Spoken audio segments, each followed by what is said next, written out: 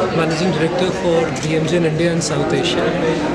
It's been a great evening where we celebrated the BMJ 5th edition of the BMJ South Asian Awards here in the city of Chennai. Delighted to be in Chennai and had a great evening.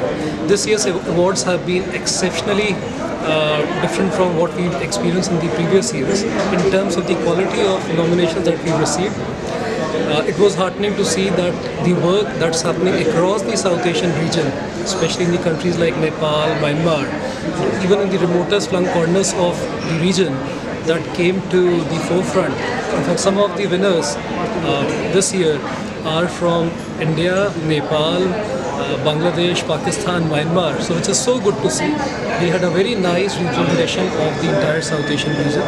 So had a lovely time. My best wishes to all the winners and all the finalists, and hope to see them next year for the 6th edition of the BMJ South Asia Awards. Thank you so much. मैं आगरा से आया हूँ जागमा institute से। आज हमने एक award जीता है यहाँ पे infectious category of the year में। हमारा एक प्रोजेक्ट था जिसमें हमने ट्राइबल पॉपुलेशन के लिए ट्यूबरक्लोसिस की प्रॉब्लम सॉल्व करने की कोशिश करी है, उसको ये अवार्ड दिया गया है।